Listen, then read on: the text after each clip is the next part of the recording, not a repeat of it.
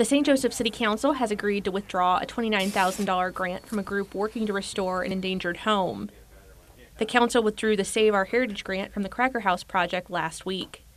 The group is working to restore the Frank L. Summer home. The home is known as the Cracker House, a nod to Summer's invention of the premium saltine cracker.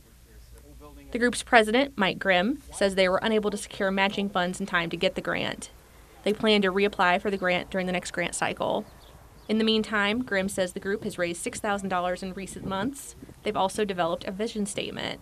What we see is that this would be one-stop shopping for historic preservation and for the museums.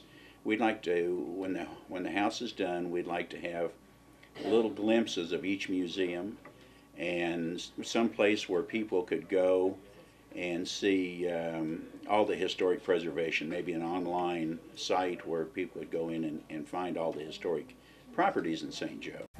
Other parts of the vision statement include becoming a location for education on historic preservation and one day also becoming a stop on a trolley tour of historic buildings in town. For Fox 26 and the St. Joseph News Press, I'm Jessica Shoemaker.